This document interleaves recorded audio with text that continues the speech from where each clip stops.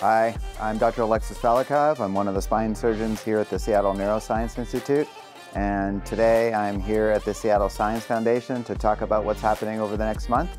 On Monday, we've got a tumor talk series that's going to be presented in conjunction with the Journal of Neuro-Oncology. In addition, Dr. David Kaspar, he's from Penn Medicine. He's going to be discussing distal construct fixation options in long segment fusions. That'll be on Tuesday at our Interesting Spine Case series.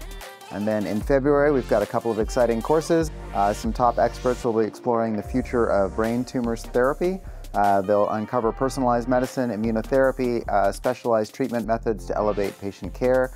Join us to revolutionize brain tumor management and elevate your practice at our 11th annual Innovative Approaches to Brain Tumor Management course.